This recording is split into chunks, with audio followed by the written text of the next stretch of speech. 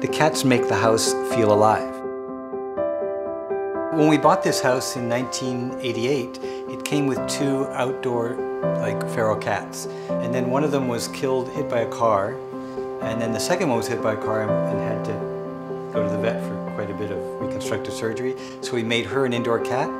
And then to get her company, because the other one had been killed, we went to the shelter and adopted a couple cats, and that's just started down the road. Cheesecake, chocolate, nutter, butter, crumple, rumple, cookie, poppy seed, kuro, nui, secret, wasabi, coffee bean, donut. So they're all rescues. We adopt them from shelters as far south as San Diego and as far north as San Francisco.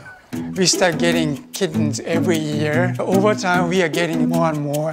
And then when we realize there's so many cats. After a certain point, there's no turning back. It's this is their house and we're living here with them. All the rooms are connected. At night, sometimes at 2 or 3 in the morning, they'll start chasing each other on the catwalks, and they can go really fast. And it's pretty loud. It does wake us sometimes. Catwalks, I think the first one I built in 1995 actually was this one. For the walk, just the walks, I've probably spent $40,000 or $50,000. And they can be done a lot cheaper, but the catwalks are for the cats, they're also for me. They're architecturally interesting to me, the colors, and we always try to do something interesting, the shapes. There's spirals, there's bridges, there's arch bridges. A lot of the tunnels have faces on them, and one of my favorites is that in the upstairs bathroom there's a tunnel with a shark, and the carpenters actually made teeth, and when the cats walk through the teeth, they scratch the back of the cat, so the cats like to go back and forth through that. So you can't really feel ever there's 15 cats because they never assemble in one group, and they're very calming. So I like them because when you come home and if you're stressed and you sit down, 2 or 3 will come and purr and pet, and it just relaxes you. The koi pond is one of the favorite areas for the cats. They love to watch the fish.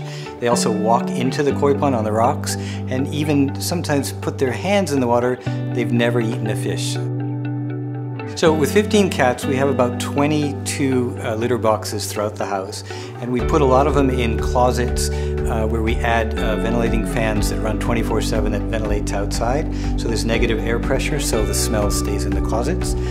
We also have 5 Rumbas in the house that we run almost every day that do a really good job picking up cat hair. And then it's just us picking up after the cats a lot. At first I thought, how can we get rid of these cats? But now I can't think of a single one that I'd want to get rid of. Cookie was the one that we rescued who had been traumatized. And this year we suddenly found huge tumors on her. Took her to the vet and they said, it's cancer, there's nothing we do, but we did the surgeries. And after 2 major surgeries, they were all benign. And they had never seen anything like it, so she's fine now. It brings a lot of satisfaction that the idea that we can rescue these cats. We can't solve the world's problems, but I can solve this tiny problem for these cats.